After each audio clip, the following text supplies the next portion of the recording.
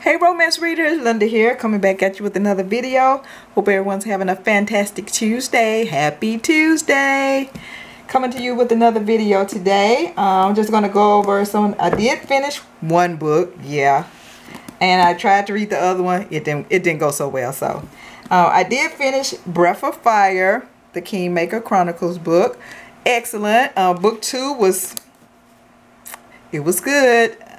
Because, you know, sometimes you read, like, when they have a series, you read the first book, and it'd be like, the first book be fantastic, then the second book be like, well, this was excellent. I give it 4.5 stars, and I mentioned before, it's a fantasy or paranormal, if you want to call it a paranormal, and it's dealing with mythology. It got the gods, it got Zeus, it got Poseidon. And the female, her name is Catalea Fissa. She is also part of a god. She's part god. I don't know how she's part god. It don't tell like how she became, because she's just like now finding out also. Well, she knew she had powers, but she also find out that she is part god also, because she has a lot of powers. She can turn invisible, and she can steal other people's power. Yeah, it's fan-freaking-tastic. And the whole scenario of what they're trying to do in this is that the guy she meets, he has a dream. I think in the first book he has a dream of that he's supposed to meet this female, and he kind of gets the idea that it's her, because he go looking for her at a she used to be in some kind of like a circus. And that's where he met her at, or he kidnapped her, kind of. And because he had a dream that they're supposed to be together, because he's trying to take over all the kingdoms to make a better life for everybody. Because now with the people running, like they got different gods running different kingdoms, where they're part gods running different kingdoms, because they have magic and stuff. But he don't have magic. You know, the people who don't have magic, you know, they not ruling anything. But I guess he was blessed to be not, if somebody try to cast a spell on him or do something to him, he's immune. So that's why she couldn't do anything to him. And she finds out that he's immune to all magic. And so that's how he's able to, so him and his family has conquered a kingdom and took over a kingdom. So now he's a king. And at first he was letting his sister rule as a queen. And he was like, they called himself like beta, alpha. So he was like a beta under his sister. But then he meets Catalea. And she is supposed to, prophet told her prophecy, and she thought she was supposed to like destroy the world, but she wasn't reading the prophecy right. So yeah, it's a lot going on. And then this, if you like Gladiator, it also in this one is that you get to meet more gods in the gods in this one. And it also has like a scene in there. Most of it is going to be set in the arena, because they have to go. I'm not going to go into all that, but it's kind of like the Gladiator. It was pretty exciting. Yeah, it was fan-freaking-tastic, and I really, really enjoyed it. So if you haven't read the Kingmaker Chronicles, I highly, highly recommend it. If you like action adventure with your romance, this is the perfect book for you. And it's a 3-book series. Let me see. I think I mentioned it before. If they have it in here. I don't think they even have it in here. The first book is A Promise of Fire. The second book, like I said, this is The Breath of Fire. And now I got to read. I also have the third book, and I'll show that to you in a few minutes. But I highly, highly recommend this book. Excellent, excellent, excellent.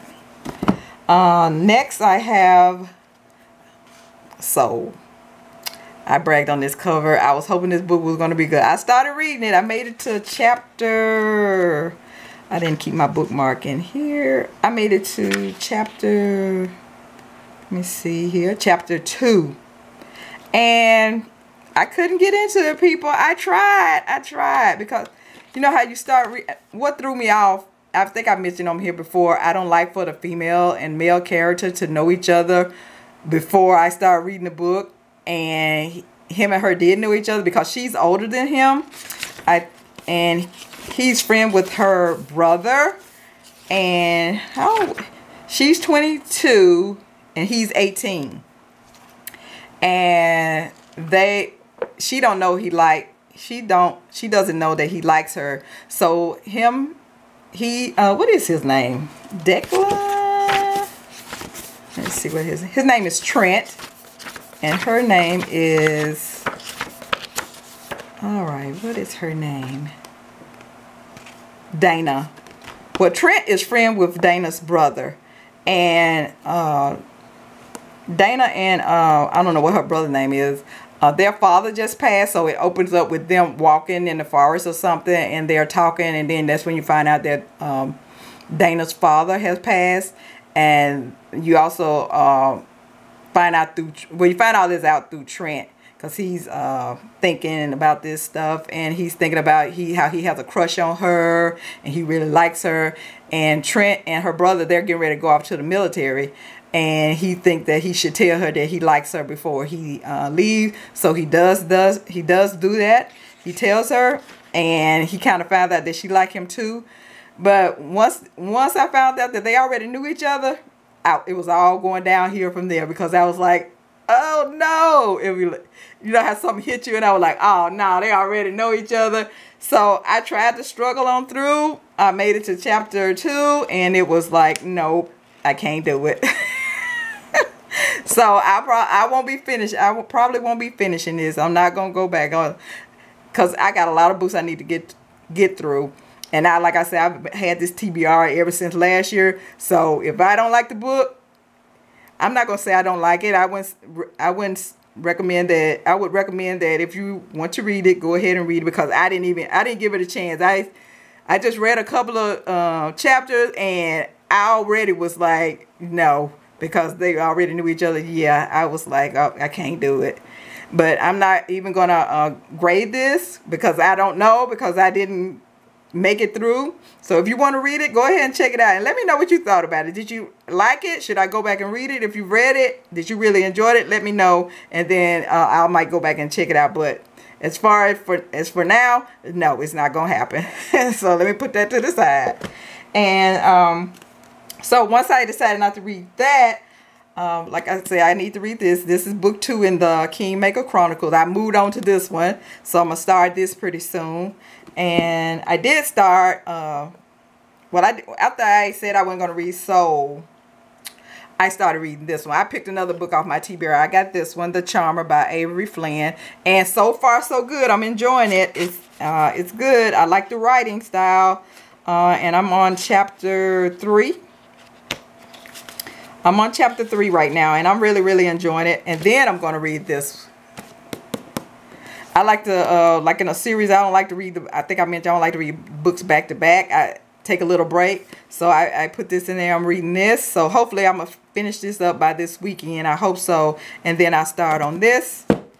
And hopefully I can get that done. And this one is about Hudson Carlisle. He's rich, of course. And Felicia Hartigan, she's a professor, and she's like an ant researcher. She researching ants, and he meets her at a party, and he's an artist also, but his family don't know he's an artist. He just like to play like he's a playboy or whatever, but his pictures are selling. He go under an assumed name, selling his art, and from what he's thinking and saying to himself, I think they're pretty popular, but no one knows. His family doesn't even know. And he meets her at a party that his mother is throwing, I think. It's for charity, I think. And that's where he meets Felicia. And he noticed that he's been watching her. As he said something about her that drew his attention. And I think he want to paint her portrait. And he go over to meet her, and that's when he finally see her looking at somebody else, and he know that she's got a crush on somebody else. So it's now where I'm at, it's him all about trying to say he can help her, because you know she how she dressed or whatever. He can help her out, but she's not paying him any attention. She ain't giving him a chance. So that's where I'm at now, with him trying to get to know her, and she's not having it. And that is The Charmer by Avery Flynn. And next I have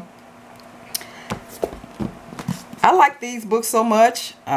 Even though I haven't finished the whole series, I like book 1 and book 2. That I follow her on Facebook, Amanda Bouchet, and she mentioned on there that her books, she just released a book over in England, and I saw the covers of those books that she's released over in the UK, and I was like, I gotta have it, because I love these books. I love book 1 and book 2 that much.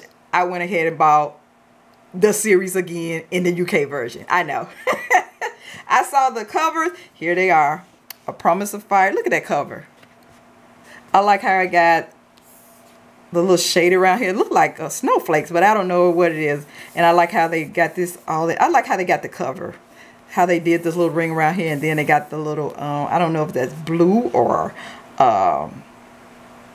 what color that is, but I know I loved it when I saw it. I was like, I gotta have it. Even though I'll never read these just gonna be like a collection for me. The UK version, and here's the second book, Breath of Fire. Look at that. Isn't that cover beautiful?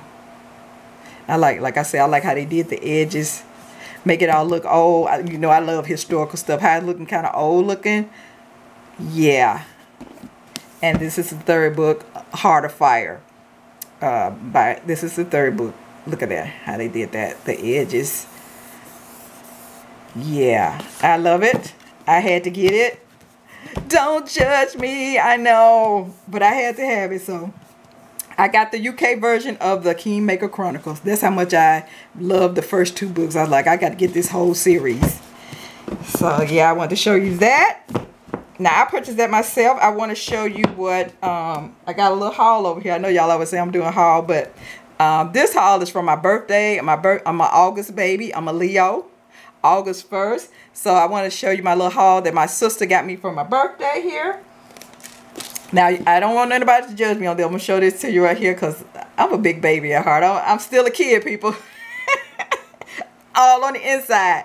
And I know I mentioned on here that I love Star Wars. So anything dealing with Star Wars, I love it. Like the Clone Wars, the animated version of the Clone Wars, I love it. The animated version of the Star Wars Rebel that came on Nickelodeon. Yeah, my sister got, look what she got me. Star Wars Rebel, the complete season 1. I looked at the whole episode till it went off the air. Love it. So she got me this complete season 1 Star Wars Rebel. Yeah.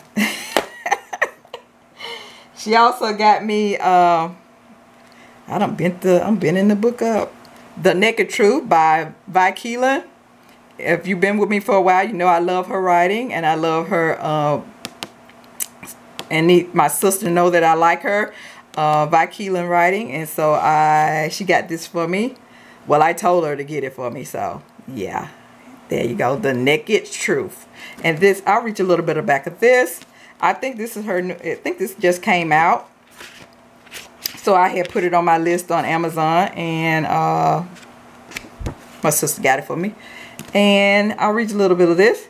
It was just a typical Monday until the big boss asked me to make the pitch for a prospective new client. Oh, before I go on, yeah, the female and the male character knew each other. Yeah, I was like, why, Keeland? Why you got to have them already knowing each other? But I like her writing so much, I'm gonna take a chance, and I said I'm just gonna go ahead and go for it, and hopefully it'll catch my attention from the jump. Let's start all back over. It's just a typical Monday until the big boss asked me to make the pitch for a prospective new client. After 2 years on shaky ground at work because of my screw up, an opportunity to impress the senior partners was just what I needed, or so I thought, until I walked into the conference room and collided with the man I was supposed to pitch. My coffee spilled, my files tumbled to the ground, and I almost lost my balance. And that was the good part of my day, because the gorgeous man crouched down and looking at me like he wanted to eat me alive was none other than my ex, Gray Westbrook. Yeah, that got me right there. I was like, no! But I like Keeland so much, I was like, I'm going for it. It's The Naked Truth, so I hope I enjoy it. Next, she got me Claire Contreras. I think I mentioned her on my channel before. She wrote another it was dealing with soccer, and I really enjoyed the book. So I read the back of this one, and I had this on my list on Amazon, and my sister got this for me for my birthday, Because You're Mine by Claire Contreras. I love her writing too. I can't think of the other book. They never put the other books that they've written in these books anymore. Well, not in these anyway. I was like, why you don't put your other books up in here so people can know, especially if you really like the oh, here is this it? Let me see. Oh, here it is. Here it is. I'm finna go on a tangent, but here she got a couple of books back here, also by Claire Contreras. I read the Player, sports romance. It was excellent. So if you haven't checked it out and you like sports romance, then check out The Player. And if you have read it, let me know what you thought about it. I really enjoyed it. I'll read a little bit of the back of this synopsis. When you grow up in the most feared mafia family, it's easy to identify the kind of men that are bad news. They are the ones with experience, the ones with secrets, the ones that exude sex just by saying your name. From the minute I laid eyes on Lorenzo, I knew he wasn't just bad news. He was the headline. My opinion didn't change on our second meeting or our third. But my head and my heart are at war. He's so mysterious, too gorgeous, too wild, and now he wants me. I should run far away, so why am I racing toward him? And that's Because You're Mine by Claire Contreras. I like that cover too. And next I have here, I've been seeing this a lot on YouTube, and they said people was telling about the a comic, and I think it's like a little romance, and they have a little baby here, and as you can see, they're from different tribes. So I was like, okay, this is going to be about, yeah, we're going to have some problems here. So I was like, let me check this out. It's by Brian K. Vaughan and Fiona Staples. And I really don't know what it's going to be about, but the graphics are nice. I like it. So when I saw these two on here, and it's like a mixed race thing going on, yeah, because I know they're going to have some kind of problem going on, because she got wings and he got horns. So I was like, yeah.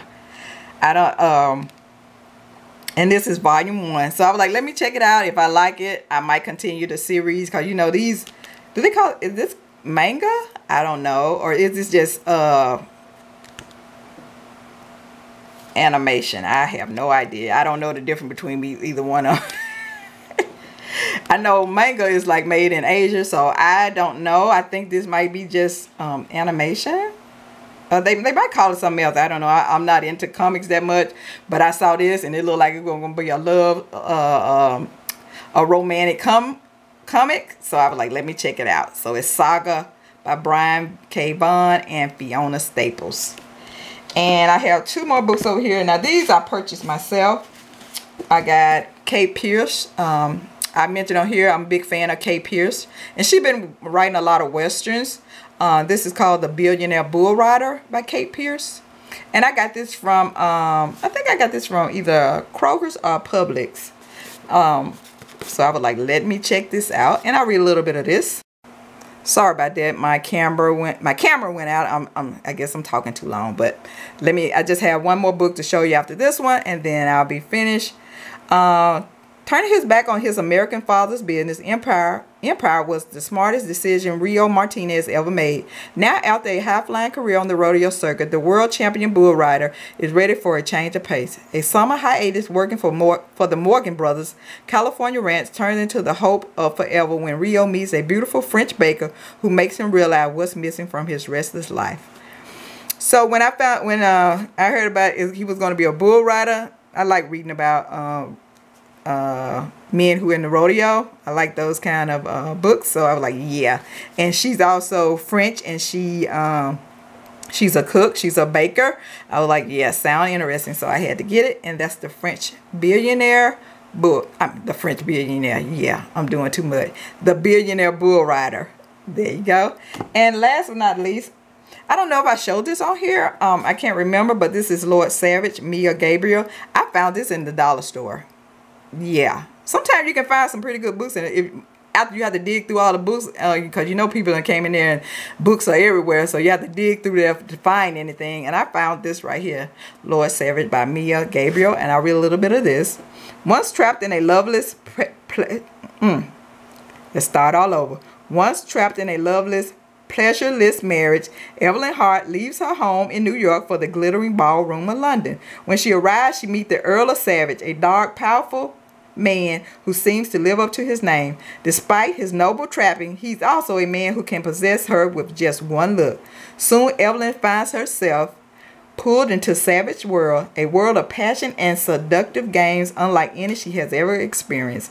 Evelyn Hart is captured with no hope of escape, but can they overcome the tortures of the past together? So this seemed like it's going to be kind of like, yes, some hot, steamy song going on. Yeah. So I got this, and it wasn't but $1, so hey, I couldn't leave it in there, so I picked it up. So that's all I have for now. Hope everyone continue to have a fantastic day, and I'll be seeing you again pretty soon. So keep reading those romances, and I'll see you later. Bye.